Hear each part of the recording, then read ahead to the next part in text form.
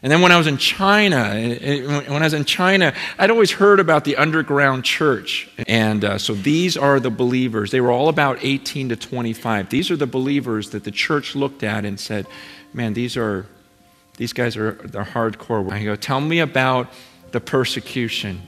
And because I want to hear from you. I came here to learn. I didn't come here to teach. And they gave me this weird look, like, what are you talking about? I go, persecution. Don't you guys get persecuted? And they go, well, of course, but everyone does. I go, no, not everyone does. And it was a strange interaction because they go, well, explain what you mean. And I said, like when people persecute you for like sharing your faith. And they just started rattling off scripture. They go, but that's what Jesus said would happen. Why do you even want to hear about that?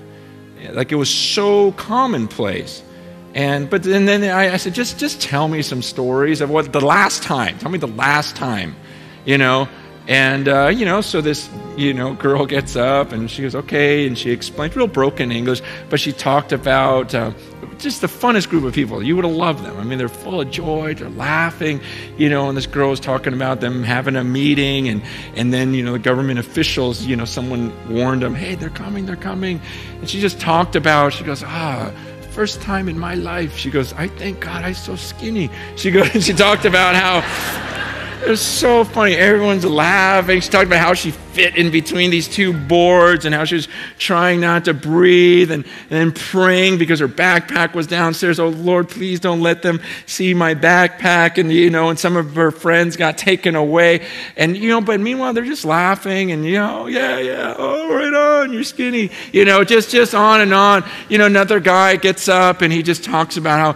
how, these 3 officials came and we thought, okay, there's only 3 of them. There's 13 of us. Let's just run. Everyone run in a different direction. And everyone in the room's like, yeah, and they're just all start running. He goes, then he started firing.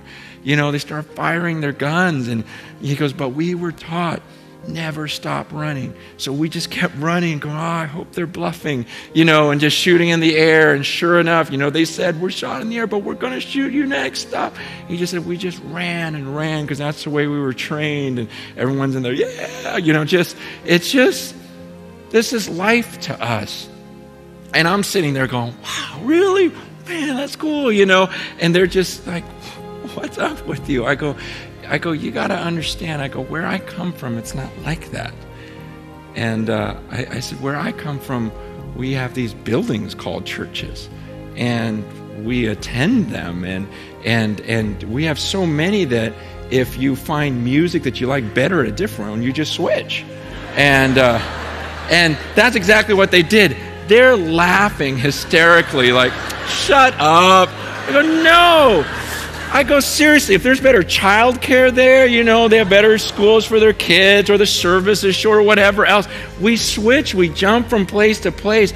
And these guys are just looking at it. And that was the weirdest part, was how hard they were laughing. And because to them, they just go, that doesn't make sense. They said, how do you read this book and come up with that? And I go, I know, but it's just what we do there. And it was just one of those moments where you walk away going, wow, it really is ridiculous.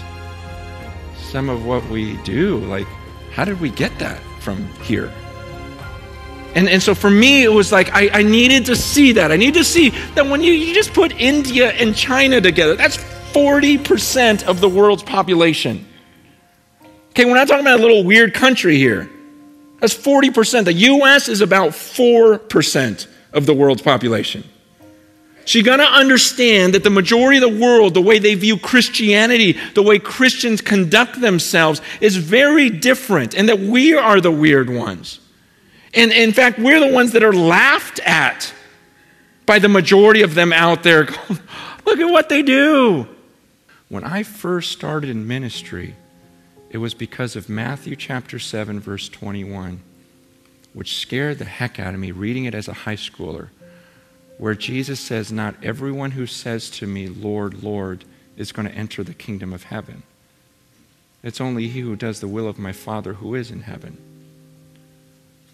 And that scared me, not for myself.